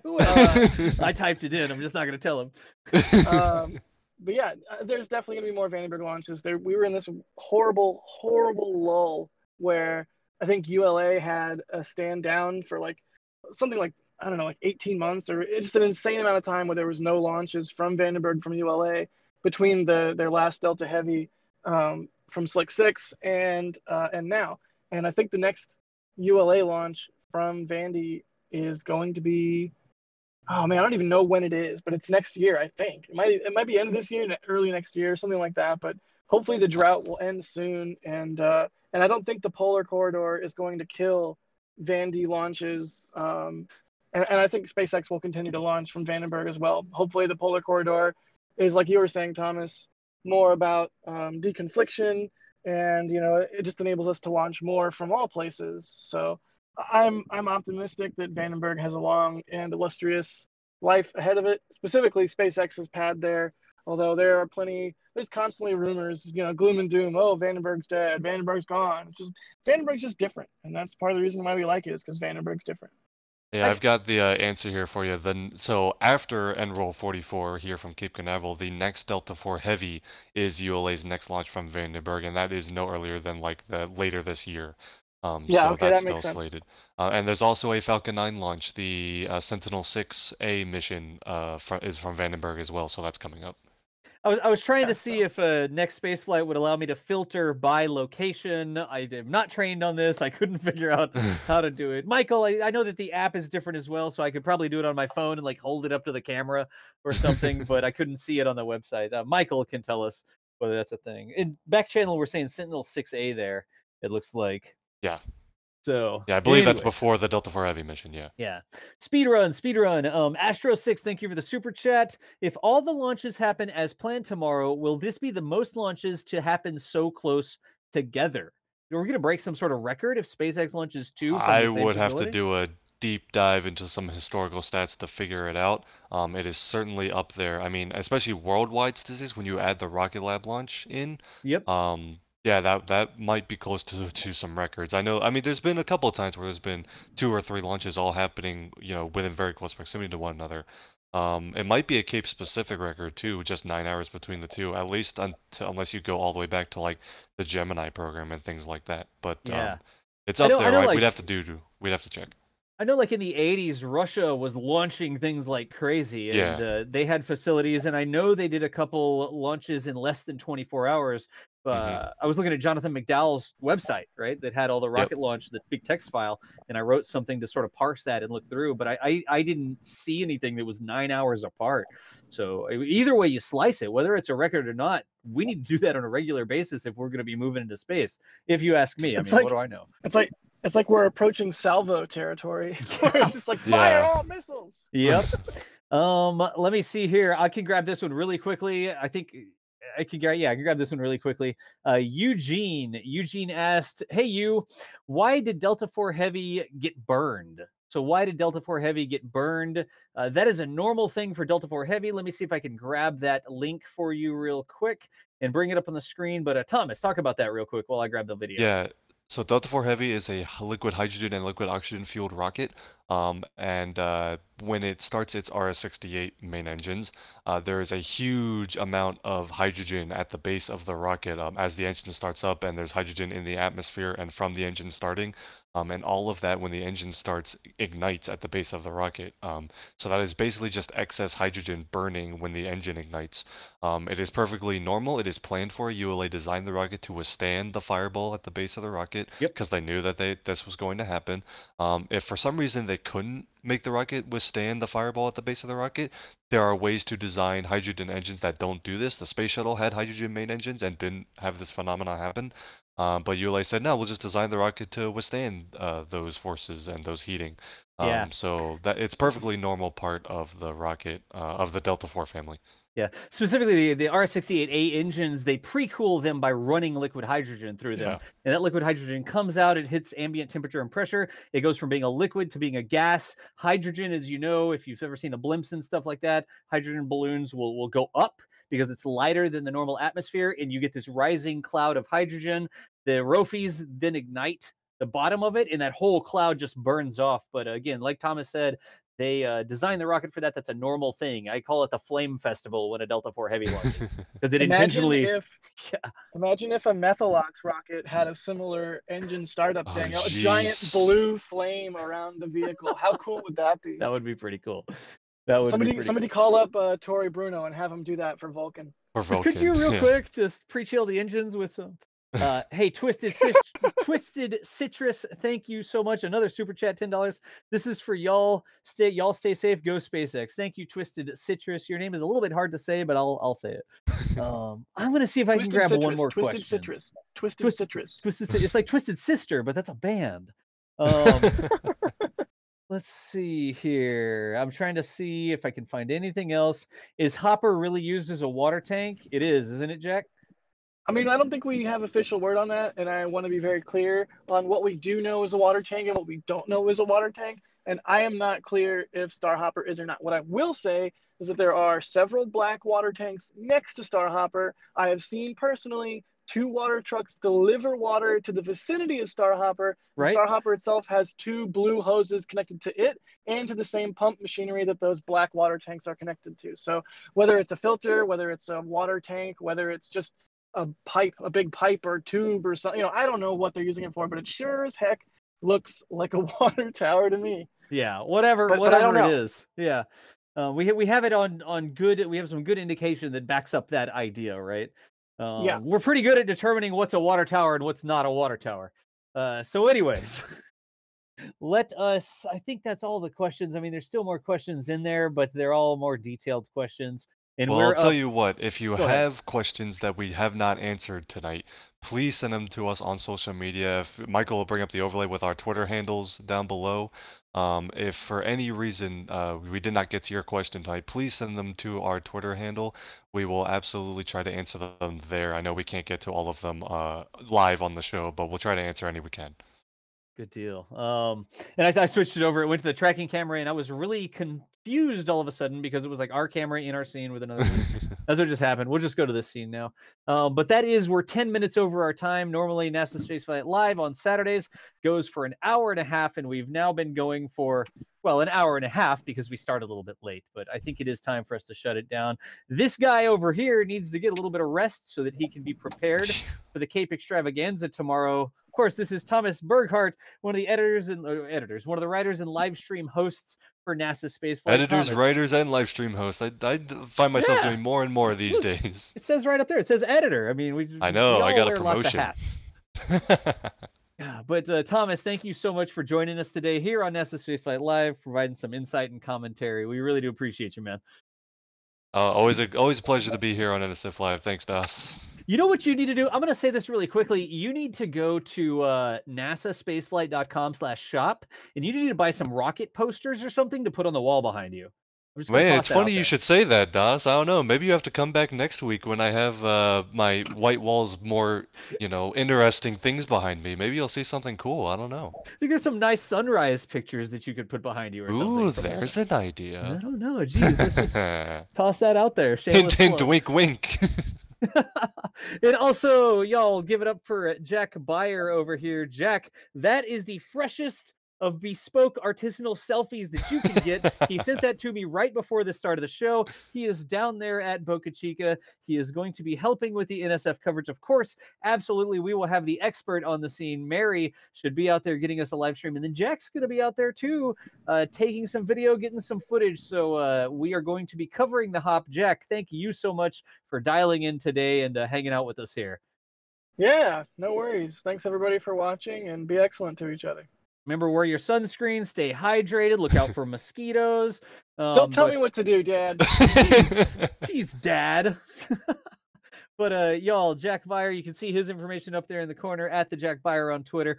And Jack, thank you so much for sending me that fashionable-looking ninja selfie and dialing into the show today. We appreciate you.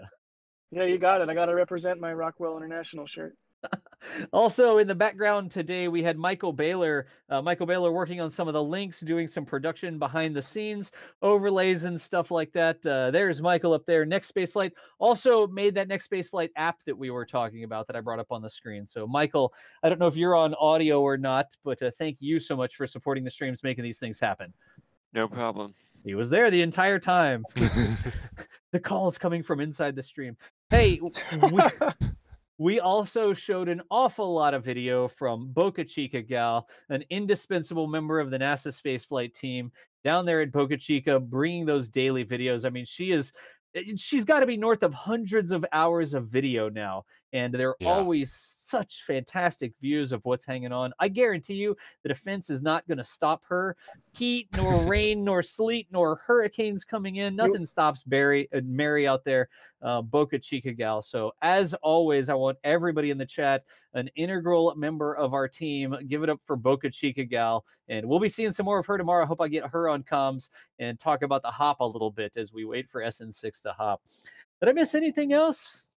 I think we're good. Well, we should probably thank Das, who was doing all the hosting tonight. John Galloway, Kerbal Space Academy. He's always pushing all the buttons, pulling all the levers behind these streams, and hosting us, relaying us, and making sure we don't say anything too ridiculous on stream. Looking confused a lot of the time. Huge thank to Das for everything he does for our live streams. I do love the imagery of pushing all the buttons and pulling all the levers, because every time we say that, I just picture Das in a giant boiler room, steampunk. It's like shoveling coal and pulling large brass handles. I really can't echo Thomas's words enough. Thank you, Das, for everything you do. I need a shovel that I can shovel bend with into modems. It is. Y'all, if you watch my Twitch stream, if you know me from Twitch, you may know me as Das. I'm actually John Galloway with NASA Spaceflight here, doing some live stream stuff. But this is a blast. I cannot say how much fun today's show was, and it's a fantastic thing to be part of the team here. I've tried to do this by myself, and I cannot do it by myself. Missing camera feeds, missing information, missing all these photos and pictures. Being a part of the NASA Spaceflight team is a fantastic thing. So everybody out there, remember, y'all are part of the team as well. We appreciate you showing up. I think we got somewhere north of 2,500, 3,000 people watching the show today. It's amazing to us that you would show up and watch a couple space nerds show videos on the screen while we talk for an hour and a half about random rocket stuff that we're really excited about. But that is going to be the end for NASA Spaceflight today. You know, you can keep up with us. Follow the YouTube channel here. There's a little thingy you can click on. There's a bell that has some sort of ringing capabilities. If you want to be notified on the streams, make sure that you set that to all notifications so that you get those notifications popping up on your mobile device or whatever whenever we do something. Also, if you're a membership, Red Team or above, join the Discord, because we're trying to post up when we go live in the Discord. Did I say that wrong, Michael? Yeah, what level is it? Capcom. Is it Capcom or above? Okay, thank you. We really need a menu. I keep forgetting that, but it's Capcom or above that can hop into the Discord, and we try to post notifications there. Also, hey, follow us on Twitter at NASA Spaceflight. Actual is the guy in charge with the funny accent. The good news is on Twitter, there's no accent. You just read what he says, and it's all good. But we are going to go ahead and shut down the stream for One more today. thing, Das. Oh, what did I miss? Members, launch director and above. What? That's not on the schedule. Jeez. Yeah. What do you think this is? thanks to all of our members who support us as well. The launch directors and above. You can see the launch directors there. Quite a few names. That font gets smaller and smaller because more and more people keep signing up. And then flight engineers, the top level of support there. Thank you all so much for making these shows possible. Am I good now? Yes, you are. Thanks, Michael. Michael's got our backs if I forget something, because I do forget things on occasion. But now exactly, team. It's teamwork. It doesn't work unless we have the whole team in it together. So for now, we will go ahead and shut down today's episode of NASA Spaceflight Live, and we appreciate all y'all showing up and hanging out with us. Later on, nerds, let's roll that video that we still need to edit at some point. We'll get around to it. I'll get around to it. We'll get around to it. It's not like you have other things to do, Jack. All right, later, nerds.